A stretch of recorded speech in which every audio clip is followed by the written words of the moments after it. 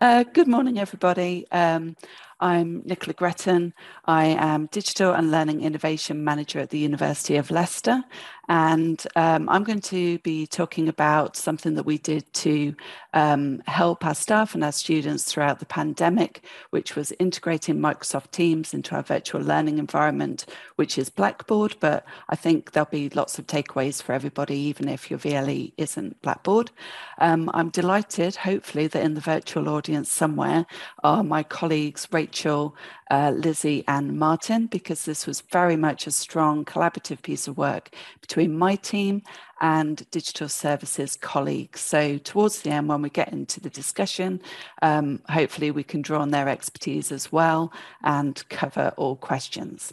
So as I say, what I'm going to be presenting is what we did, why we did it, what we've found out, give you a few case studies through different disciplinary lenses, and then hopefully open up to quite an interesting discussion, one that I'm thinking about at the moment for sure, which is where does Microsoft Teams sit within a digital learning environment ecosystem? What role does it have to play? Is it really a contender and can compete with some of the other educational products?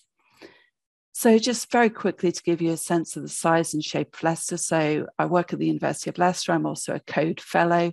So when the pandemic started, it was really important that we made sure that staff and students could still connect, that they were still getting all the rich benefits that they normally get from being on campus, that peer-to-peer learning, the serendipitous moments of bumping into people, and making sure that the digital environment wasn't creating any barriers to learning and engagement.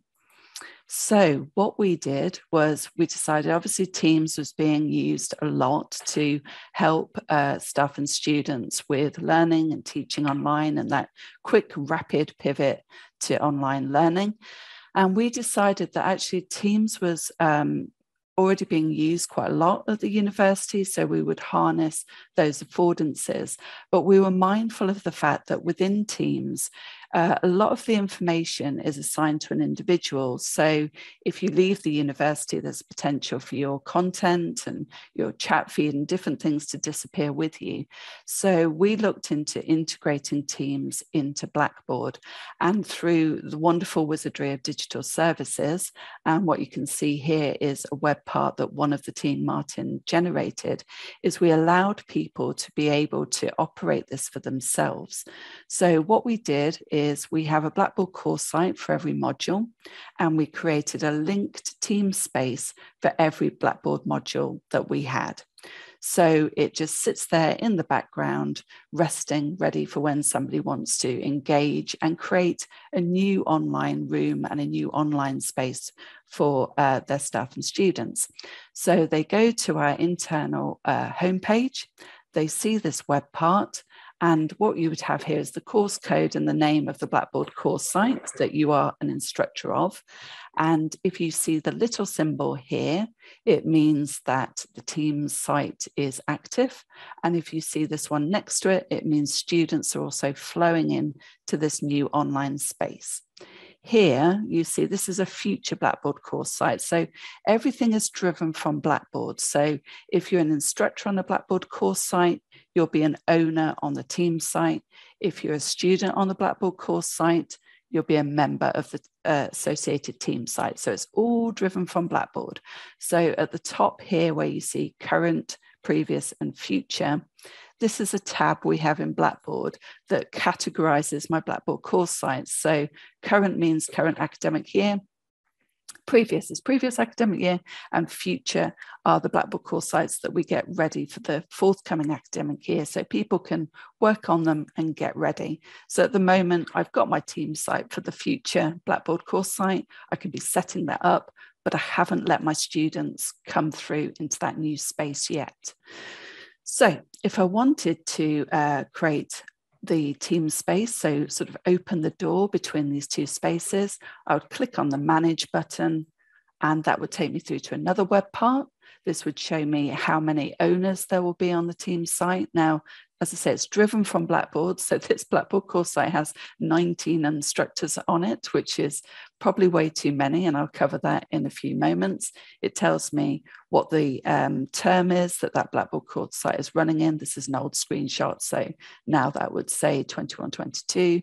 And then I can say, create my team. And this takes about 24 hours so there's a daily sync. My team site is then available to me. I can start to work on that, setting up groups and different things that I want. And then I can come back to this page and there would be a button that would say, sync my students. And my students would then have access to the Blackboard course site and the team site. So to help our students as well to find their way around this online environment and these new spaces that we were created, we also made sure that staff could ask timetabling to put in synchronous online sessions into the students' timetable. So this would have details of the session. And then when they click on this link from their timetable, so learning materials and activities, they would then go through to the Blackboard course site for the module, and there'd be this lovely little banner on the landing page, which would have a link to that timetabled synchronous online session. So that's something we did to try and help the student movement through this new part of our digital learning environment. Now, we would have loved to have been able to take them straight into that team site, but we do have other applications in our digital ecosystem for online events, and we weren't sure during that first year of the pandemic which tool people would be using. So this was our way to navigate that.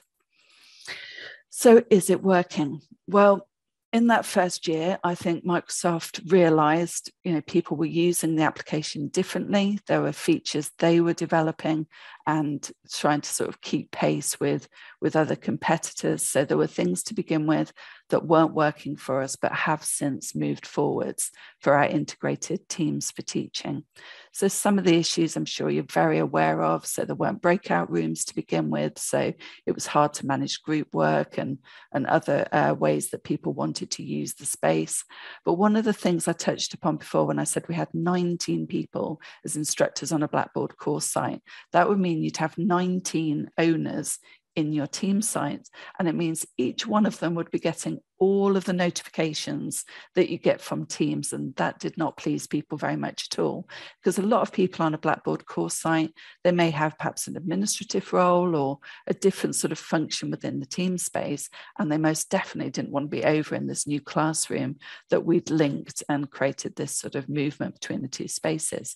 So we used a different role in Blackboard called the coordinator role. That way people could retain the privileges and the functions that they needed in Blackboard, but not move across into the team space and sort of die down some of that traffic. So some of the other issues that came up in that first year, they weren't technical issues. These were changes in behaviour. So we realised that students weren't able to move themselves between breakout rooms. So we started to work with academics to change their practice and think about setting up things in advance. Also, we found out that, of course, if a student went into the meeting and they started the meeting, then they got the recording for the session. That wasn't something we wanted either. So again, we worked with academics to think about those settings and make sure that it was only me or designated presenter. So in that first year, there was quite a lot of learning to be done and working with academics so that they felt digitally confident and a little bit more resilient about this new part of the infrastructure. So usage and benefits. In that first year, obviously that was different to the second year that we've been running. Teams for Teaching is what we call the integration between Teams and Blackboard. We found that what was being fed back to us, because when somebody clicks that button to say, I'd like to activate my team, please, they get automatically enrolled into another team site. It's a community site where everybody could work together, share ideas. It's where we could make announcements and work really closely with the community. So that's been a really, really useful source of information and evaluation during the first year. And what was being reported back was the anonymity. Students really enjoyed the chat function, the whiteboard. It was a chance for them to contribute in a way that they felt comfortable as they found their voice within the online environment. It was absolutely fantastic for accessibility, so the captions, transcripts, but the live captioning.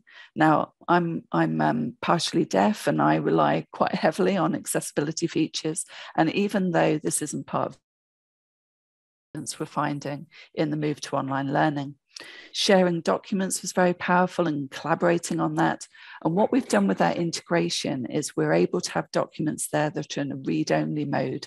So there's different ways that we're using content and doing co-collaboration and co-content creation.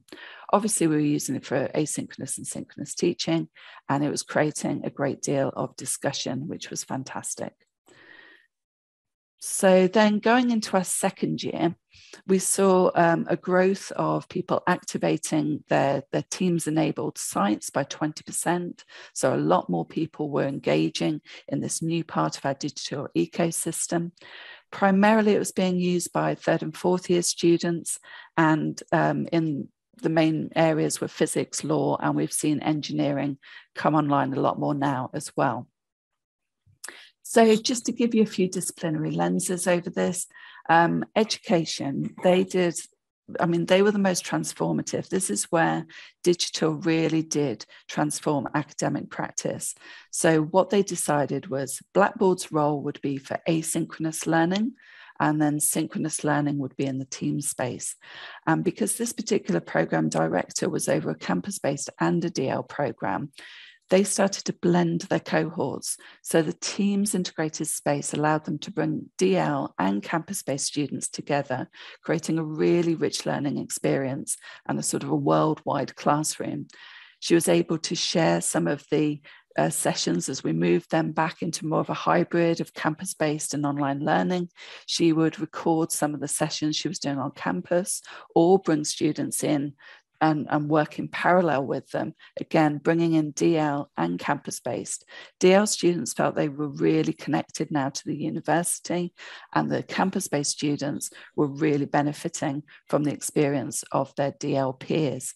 There were lots of efficiencies it created as well, because she was able to bring the staff and the students into the sessions she was doing on how to use the team space, so that saved her a lot of time, and it's really gone on to change her practice and that of the course team. They've seamlessly moved into hybrid learning and teaching, and some of her colleagues have gone on to get reward and recognition for the changes in their practice.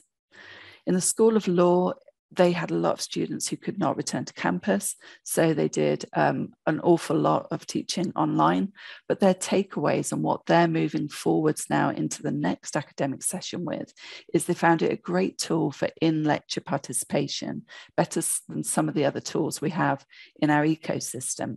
They found student societies, really large student societies, were moving into this space and will continue to do so.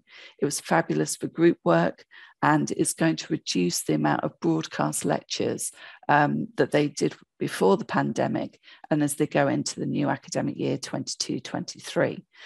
But it was the normalization as well. So they really, because they'd used Teams for sort of meetings and other things before the pandemic, and then really heavily for learning and teaching, they are now holding hybrid meetings. And as I say, their students are taking their societies into this space. So they really feel like the integration is normalizing practice into a new way, a bit of a paradigm shift for them. Physics and astronomy, they really went in for the sharing of documents. That was incredibly helpful, especially for final year projects, for presentations, co-creation of content. And one of the interesting takeaways for them was using it as a careers bulletin board. So they find sort of communicating with their cohorts really, really effective through this new space that we've added onto the Blackboard side of our digital ecosystem. So what will we do next? I think we really, really do see the benefits for communication, collaboration, live online events, but also personal tutoring was a really interesting development over the last 2 years. Students find it much easier to, I think, have open conversations with their tutors using the chat channel. Also, personal tutors are keeping sort of a shared document of the notes between their tutees using the integrated spaces and Teams in its more ad hoc nature, which we also offer as well. So definitely we'll be building on that. We see that's part of its definition in our DLE ecosystem and what it brings. We'll start to think about assessment because we haven't really looked into that yet. But Blackboard is still very much where that's the sort of more formal voice of the institution. Is where we put confidential information, restricted data. It's where summative assessment takes place. So that's still very much a core part of our digital learning environment. And we've started to think really now about, well, what would we do? We've done 2 years as a pilot now. Those who got on board with that tend to be the more digitally resilient, but there's a lot of other people who are still on the periphery of using this, and we want to know why that is. So we've got quite an extensive evaluation, which Rachel's doing this summer. So we'll be using the JISC Insights tool to get more data because we're piloting that at the moment. We've got our community. We'll start to get into structured interviews, focus groups with students to really think about defining its position in our DLE, what we think the affordances are for teaching and learning, and could it indeed change the ecosystem more? We're not sure because obviously you're quite often at the hand of Microsoft. You know, you blink and there's a new feature, or there'll be something else that's come on board, and there's a lot to manage there, especially for those who are less digitally sort of confident. We're mindful of that. So there's a lot that we're thinking about at the moment, a lot more information to come, but I'm really interested in what other people have found, if they've been using Teams. I mean, there's a lot of traffic at the moment as to whether, especially in digital services teams within institutions, that this is the new digital learning environment. This could be a VLE competitor. So I thank you very much for your time. Hopefully I've kept to time, and I hand back over to Leonard and welcome questions and comments. Thank you, Nichola. That was great. I really enjoyed that, and I think we got a lot of engagement from people. So going in reverse order, one of the questions from Melanie was regarding ST interaction. I'm not sure that is there a pen function like there is in Collaborate? Now with Teams meeting sessions, as I find that there to be a very important function enabling students to annotate whatever I share on screen. Do you know if there's a pen function? A pen function within Teams. You know, now, like yeah. I mean, we do obviously have those in our physical spaces, so you can annotate and capture all of that, and people are using the whiteboard a lot. I believe you can collaborate that way. I'm hoping that my colleagues are on the call. This is sort of at the joint presentation part of it, so I don't know. Rachel, are you here? I am. Hi. Lovely, great. So Rachel's a member of my team, so if you wouldn't mind just elaborating, that'd be great. Yeah, as far as I know, I think there is a pen. If you're doing, if you've got a PowerPoint, you can annotate that within Teams if you're presenting. And then there's also, as somebody's commented as well, you can use the whiteboard within a Teams meeting as well. So if you wanted to do a collaboration or sort of brainstorming activity with everybody being able to write on the screen with the pen, then yes, you can. Thanks, Rachel. It wasn't a question, but I think a comment worth sharing to invite you to comment on in turn from Steve, who I know has a lot of experience with Teams, said that we found the person individually owns things, quote unquote, permissions, documents, recordings, often a problem to manage within VLE environments, which are usually module program team-based. I assume that you mean, Steve, that this is a problem in VLEs and it's less of a problem in Teams? I think possibly the other way around is that, you know, we're so used to the fact if somebody leaves, we can add somebody else onto the VLE as a teacher or something like that. We've got a sort of central management of those things. Whereas if they leave and the recordings disappear, or as you mentioned, the chat disappears, there's less ownership to kind of put that back together. Yeah, absolutely. That's why we did the Teams integration. So integrating it into Blackboard. So in terms of management permissions and privileges, so SITS is our student record system that drives the enrollment into Blackboard, and then Blackboard drives into Teams. So if somebody left, we're not losing anything in the way we would if we use Teams in what we were calling our sort of ad hoc mode, the sort of standalone way that we're used to using it in our professional life. So as long as somebody's an instructor on the Blackboard course side, they're a team member, but that content gets retained. So that was one of the important facets of the integration, because we didn't want to have those vulnerabilities that you've outlined there. We also have a question just now from Steve Warburton, which I think you referred to in your presentation. He says, what about accessibility? There are challenges here that have created reluctance by some institutions to move fully to Teams. What do you feel about that?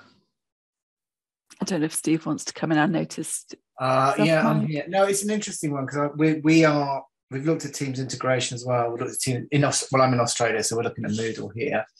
But one of the issues is certainly from a technical one is around the accessibility issues with Teams that have been ongoing and have been challenging. So some institutions have ridden through those using policy instruments, and others are looking at sort of technical solutions. I wondered if you I'm sorry, I missed the start of the talks if you covered it. I was really interested in if you had an approach around accessibility and ensuring that. And the other side of the question is actually, how do you moderate the way that students might use Teams apps as well? It's a very free-form environment when you move into Teams.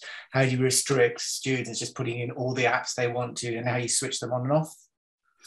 Yeah, thank you. I'll take the second part first, if that's okay. And I may ask some of my digital services colleagues if they want to chip in with that, because we have a sort of rollout policy. So we have different rings. So we have ring 0, which is when all the exciting new stuff is there, and we have a look at that and we evaluate it. And then we sort of work out in circles when to bring other people in, to a point when we then get some of our sort of digitally really confident academics to be perhaps piloting it. Sometimes we feel it's something that can just roll out across the board, but we sort of do try and take that sort of pedagogic practice lens to what we're doing there, because obviously Microsoft are pulling levers and pressing buttons and things like you say. It's very dynamic, and we work in an agile way. So the interdisciplinary team, we use the sprint agile methodology so that we are keeping pace, but we're still getting that level of criticality over it.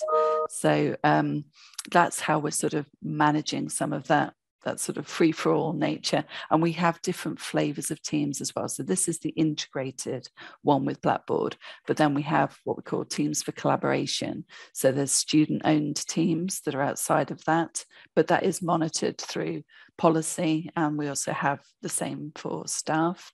In terms of accessibility, we found it was a much stronger product really against some of the other competitors, because they do have the live captions, which, although it's not part of the UK kind of legislation around that, the live captions are great. The captions, the transcripts. Obviously, there was a bit of an issue recently with the migration of Stream from Classic to Ustream, we were calling it, but that seems to be resolved now. But I will very briefly just ask if Lizzie, Rachel in particular, has anything you want to add to Steve's question? Yeah, I can briefly talk about how we do the Office 365 apps. So we look at with Teams, and we kind of have a scheduled meeting every quarter, depending on how many new things Microsoft have turned on. So we used to be a lot less dynamic with this, but now, although we put in a policy where things, when they come into the environment, are turned off by default, we're very regularly looking at these and deciding whether like Nick says, whether they need any level of kind of governance, whether they can just go straight through, whether we want to pilot them with some people, whether we want to, so for example, we had this week, in fact, literally on a post-it note in front of my face, there's a walkie-talkie app in Teams that we didn't think necessarily anyone would particularly need, but actually we've been requested to trial it in terms of confirmation clearing. Some of the guys in digital services wanted to use it just between themselves, so we're going to just make it available for those guys in the next couple. Well, I'll do that today. So they've got a couple of weeks just to try it and see if it is going to meet their needs. Excuse me. But yeah, we do the same. Obviously, there's a lot of things in there which are just not appropriate for our environment. So there's an app in there called Parents, which I think I'm not sure exactly whether it's checking up on your student doing their homework, or I don't think it's appropriate for a university situation. So that one's staying off until we get a request to look at it otherwise. But I hope that answers the question a bit. It does, yeah. Thanks both. Perfect. We're just out of time right now, and so it's time for our next speaker, Judy, who will be talking about animated simulation of polymerization reactions in bilingual online teaching. Hi, I'm teaching animation-related programs at the School of Political Science and Law, the Open University of China. My partner, Professor Ming Li from Hubei University, is a project leader and the co-corresponding author of our paper. The research was funded by the National Nature Science Foundation of China and the Teaching Construction Project of Hubei University. It could be better understood how animated simulation of polymerization reactions in bilingual online teaching. Well, please, Linda. Thank you. Polymer chemistry is one of the core courses of chemistry programming, chemical engineering, and material-related programs. The reaction mechanism of polymer chemistry is hard to be understood due to its complexity, especially in the bilingual online teaching. Students have a difficult cultural background, professional background, and English proficiency. So it is difficult for them to understand through the traditional teaching. Next page, please. Linda. Linda, thank you.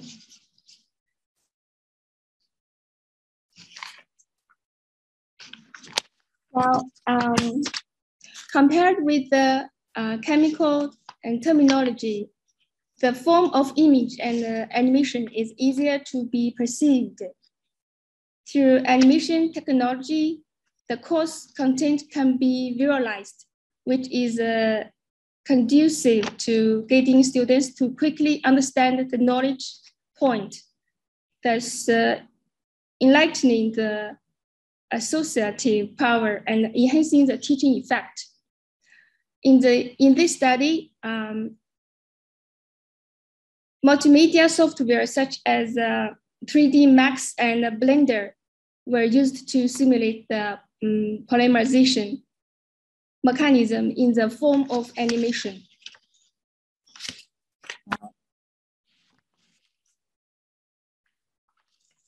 Next page, please, Linda.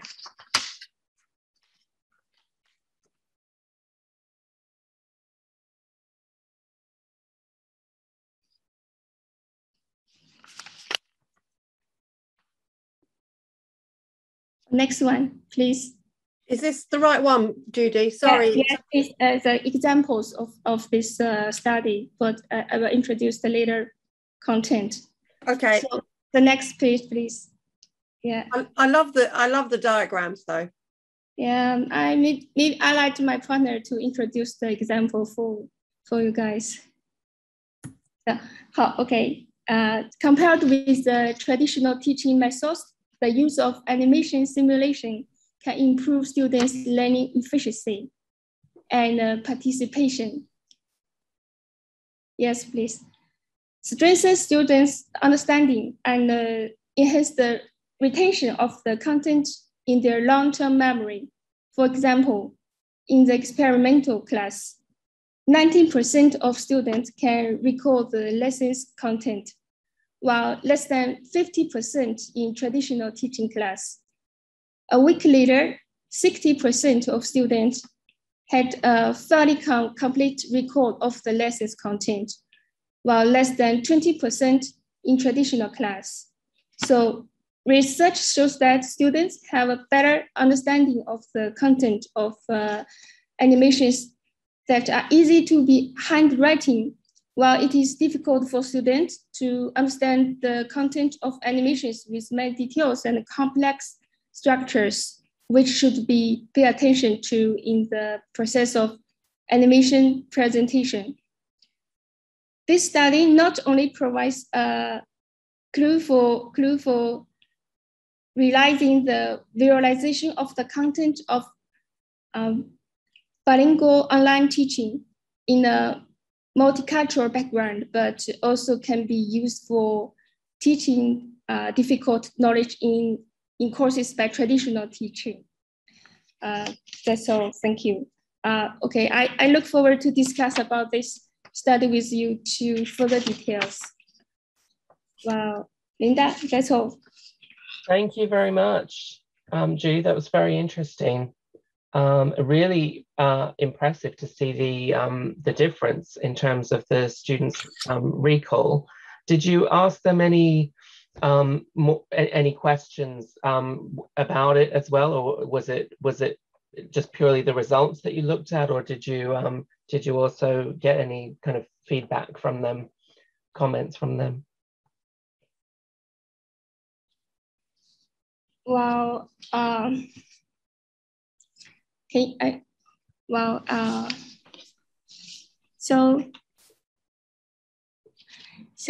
Professor Mei is also here. So he's the leader of this project. Can we let him to answer the question?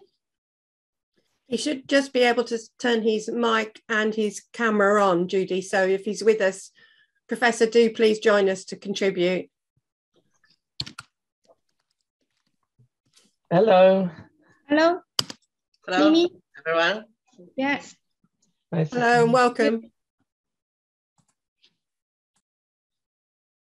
So what I was asking was, what did the students have to say about the animation-based learning? Because we've seen the results were very good, but did they give any feedback?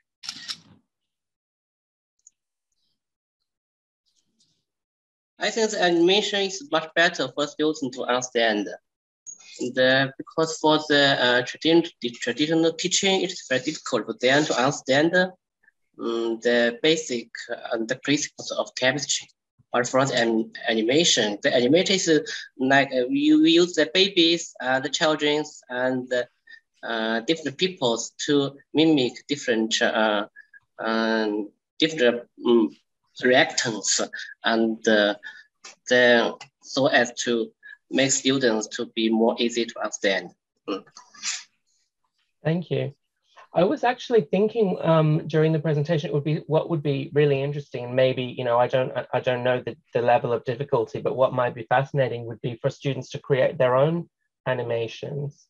Have you thought about this possibility?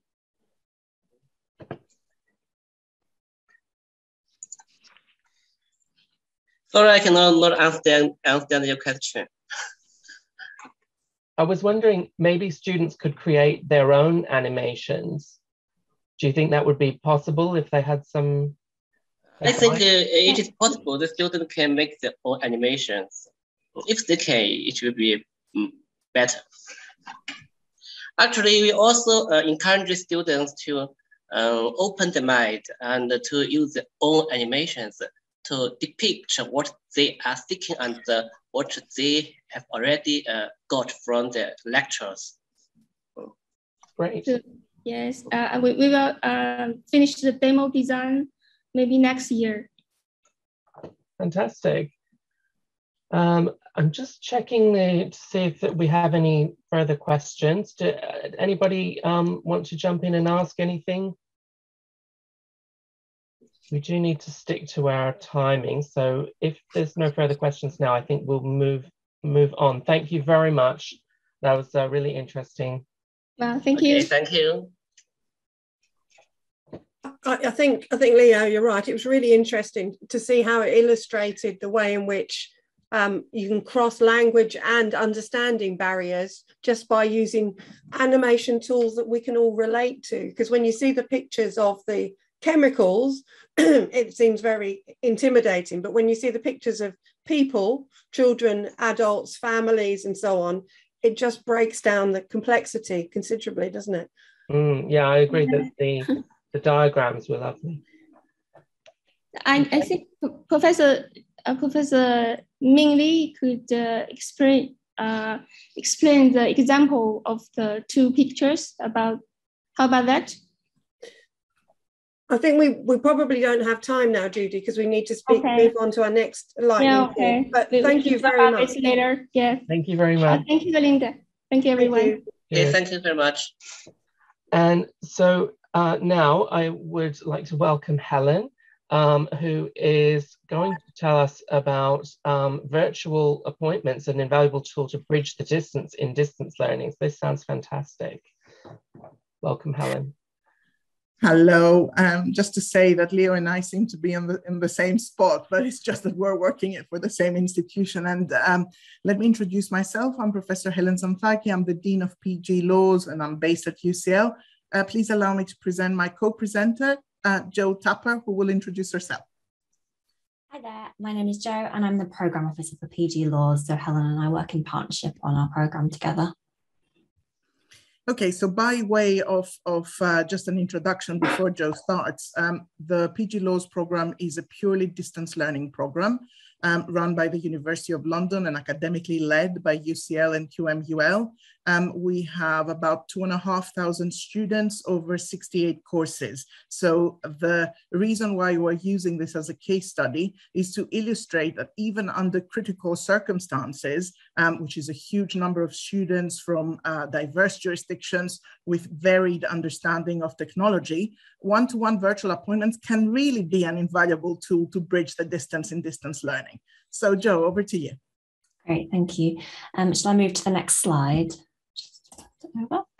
Okay, so just to talk a little bit about PG Laws as a case study. So the virtual appointments that we will be talking about today, we have run over 280 of them in the past year between Helen and myself. And looking at those appointments, we've been able to split them kind of roughly into three categories. So we have academic appointments, which function kind of quite close, I would say, to what a standard personal tutor appointment would be, and Helen leads on those.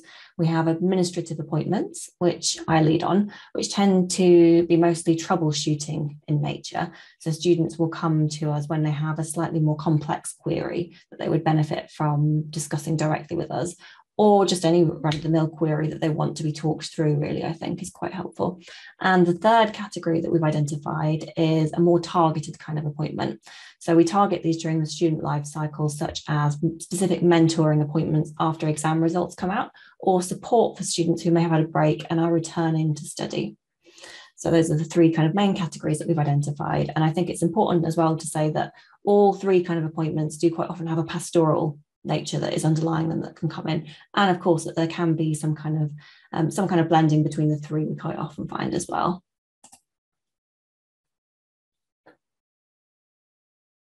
So we thought when we started that this would be a good way of bridging the gap in distance education, especially within the pandemic. We were warned that it would not be realistic, and this has not been our experience. But let's start with key benefits of the appointments. As expected, they addressed most issues that are identified by Gillis and Krull. So they did bridge the distance in distance education.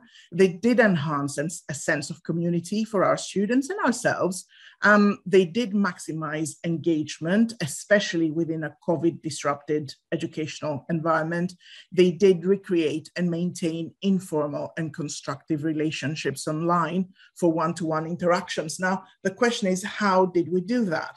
Well, first of all, I think it was quite crucial for students to see that there was a visible, obvious, relevant, and accessible channel of guidance. And this was all the more important within a period of time where the university was bursting. And it seems both because the demand from students was much, much higher than normal, but also because of staff absences during the pandemic. So it was important for us to be able to offer our students a very easy way of getting an immediate or very quick answer as far as we could, as quickly as possible. We also found that they changed the way in which we communicated with our students. And I mean, as you can see, both Joe and myself are quite open and informal in our type of communication. But quite a few students, especially from different educational environments, found the experience of speaking with a professor and the dean quite formal. Whereas with the one-to-ones, I was able to take this at a completely informal level on a first name basis. And we were able to discuss quite a range of issues, ranging from, yes, their study and purely academic issues to, as Joe said, pastoral issues, a lot on quite a personal basis. Their experiences with COVID, their issues, and also by introducing this indirect channel, informal channel of communication between us and students, students themselves got together and they created an informal level of communication between them. So I often had somebody ringing me up in the virtual environment to talk to me about somebody else and how I should be there to assist them, which I think is absolutely great. It's something that I hadn't experienced before in distance learning. In that respect, and in this way, one-to-one appointments also empowered the student's social presence. And I'm referring to the community of inquiry framework. So we finally found the key to unlocking the reluctance of students to go online and the reluctance of students to open up online on issues other than purely their studies. And I think what is quite important also, and we see this happening a lot, these one-to-one appointments established an enhanced sense of trust in us. So it became obvious to students that whatever they shared was confidential, that we were on their side, and that we were there to provide as quick a solution as possible. And I think that sense of trust, both in us as functions, not people, but also as in our institutional role, but also in the solutions that we offered, benefited both students and also ourselves. So this was more or less expected. What was unexpected was what Joe will tell you now. Okay, so some things that we found unexpected but really key benefits. As Helen says, we may have been warned at the start that this was an unrealistic method of working, but in fact, I'm here to tell you it's not so scary. They actually saved us time and resources, was what we found, because if you can identify a problem or a potential problem that is brewing with a student and you can quickly solve that, you can reach out to the relevant teams that you need to following that conversation, then actually that will save you time in the long run. So it can feel like quite a commitment to put in your diary, but actually we have found that they are saving us time and resources, definitely. It's also become another really key strand of feedback for us from our student community. So that operates alongside our brilliant student staff liaison committee and our more sort of general surveys that we run. We have also been able to identify underlying, sort of common problems that we may be finding within our student community and to nip them in the bud I think, a lot faster. When they keep coming up in online appointments, you know there's an underlying problem going on there. So we found it a really useful strand of feedback to add to our bow in that sense. And they've allowed Helen and I to kind of work as the dean and the program officer to work on student casework together, again, to kind of come to solutions that we may find by discussing obviously anonymized appointments between ourselves. We can, again, look at general problems within the student community or to solve individual problems quicker. So I think they've been really helpful on those three really practical levels for us. So some things that we have found in terms of how do we optimize the appointments, how do we make them as useful as we can? We've found that we have to keep the frequency of appointment advertising quite high in order to make sure that students are aware of the resource. I think that's always the battle with distance learning. When you've got a virtual learning environment that is bursting with resources, how do you make sure students are aware of that support that's available? So we advertise them on a monthly basis. And if any new appointments are released as they get booked up, we'll also advertise that as well. So we try to, without bombarding the students, keep them always visible in their periphery. The visibility of appointments on the VLE is also something that we've tried to increase. So you can find links to our booking calendar in several different places across the VLE, including a very large button that says contact us. So we've tried to make them as visible as possible for any student who may be looking for that support. We've also found it important to clarify the purpose of the different appointments. As I talked about, the three kind of different kinds of appointments that we've identified, we try with students to be quite clear. For example, with administrative issues, we will say to them, look, your ideal port of call, first of all, is the University Student Inquiry Service. If you're struggling, if it's complicated, then please do come to us. And similarly, with being very, very clear about the purpose of post-exam appointments. These are for you if you need some mentoring, some advice after your exams. If it's a more run-of-the-mill personal tutor that you want, please do not book this kind of appointment. So I think we've managed to get our language just about right now in terms of the clarity of the different kinds of appointments. And we're seeing that in the questions that students are bringing to us in our appointments. And I think that's really key for their success. Helen, do you want to talk about the appointment time? And of course, to address the issue that Leah was bringing up, which is time, we limited our appointment time, and we do have a clock that sort of counts down. And that, I think, sort of protects us and makes sure that we have the time allocated where it's sort of GPs behaving in this instance. But also it enhances student self-efficacy with shaping a conversation because they get straight onto the point. And that is quite helpful. Absolutely. I'm so sorry to interrupt, but I think we've kind of run out of time for the current presentation. Helen and Joanne, this has been so good, and I think everyone will look forward to having a look at your slides.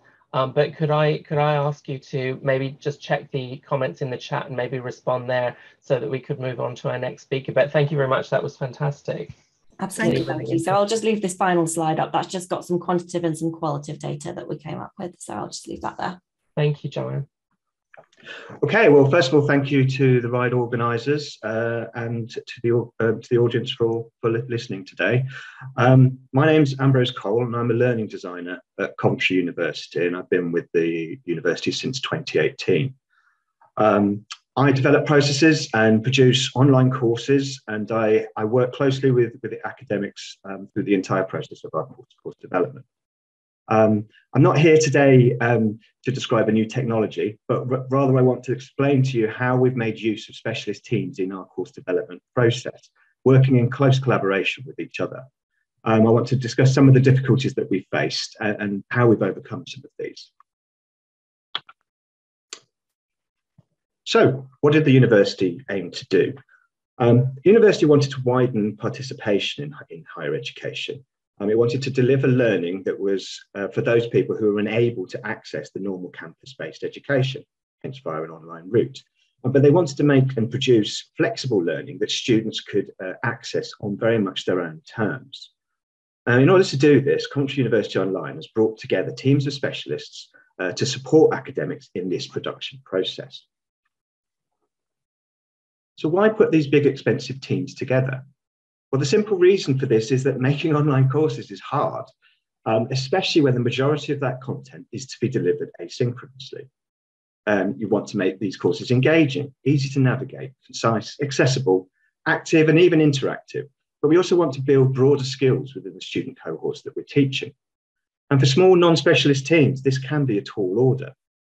But by bringing together a broad set of specialists and making best use of their skills, we've been able to support and produce multiple varied courses at speed, something that's proved particularly useful when everything pivoted to online delivery in the last few years. So what do our production teams look like? Well, firstly, we have the academics. These are the subject matter specialists, but also they have previous knowledge of teaching, of the teaching their students. And this is important to create and deliver courses that fit the students that we're aiming to teach. Secondly, we have project managers. These people keep tabs on our progress and assess the risks of the projects as we're working forwards. And these have proved a real asset when we're working on multiple courses at the same time, as we do. We also have media producers, and these obviously make the visual content, but they also offer advice on areas such as scripting and of the various production options which are available. They can turn around things that can take an inexperienced user days to produce, but simply in a matter of hours. And finally, we have the content specialists, of which I'm one, and we work with the academics to improve the flow and structure of the courses, developing engaging activities and making sure that the written content is understandable, concise, and accessible. But for these teams to work effectively, they need to work well together. And this is something that we've aimed to improve as we've grown. So what challenges have we faced in terms of team development? Well, there's a potential friction that occur regarding roles. The academics, often newcomers to our teams, are coming across from faculty. And now imagine, if you will, a first meeting where potentially there's one academic sitting in the room and 5 members of Coventry University Online appear. This is possibly quite a daunting experience. And there's a real risk of an us and them mentality being created, with the knowledge of the academics somehow being degraded, diluted, or disregarded. And this will obviously detract from the potential advantages of that collaboration, which collaboration can bring to the table. Secondly, there's also time. There's always a question of time and resources. It takes time to produce courses in both terms of planning and production. If there's not space given to develop the assets or courses, then problems will occur. The plans for your course must be realistic. And if there's confusion around expectation, these processes can unravel quickly. To deal with these, we've spent time improving both our onboarding processes and our production processes so that we know at every stage what is to happen. So how do we ensure that our projects start on a sound footing? Well, firstly, everybody needs to be ready. Without the initial stages taking place, it's very hard to make sure that everybody fully understands the requirements. But it's important not to overload newcomers in the first meetings. We know this already as experienced educationalists. We found it's best to start by listening, to get an idea of the experiences, fears, and needs of the academics that we're working with. No project is the same, and no academic is the same, and their support needs vary. To better offer this, we're developing resources that will help bring newcomers up to speed gradually and give help when and where it's needed. But it's important to give an outline of the stages of the process at the very beginning. A simple handbook with an overview of this process can help. It's very important during these initial meetings that we develop a shared sense of responsibility for the project that we're all about to embark on. We need to understand that there is a learning curve and that this is a different process to one that many people will have been used to. We aim to get across an understanding of why it's essential that we communicate well and respect each other's talents. But finally, and very importantly, we emphasize that we are there to support the academics, to produce the courses that they want and that will match the student needs. That's it, a very lightning course. Thank you very much for listening. Please take a moment to listen to some of the other recording presentations delivered by my colleagues on different aspects of how we work at Coventry University. Any questions?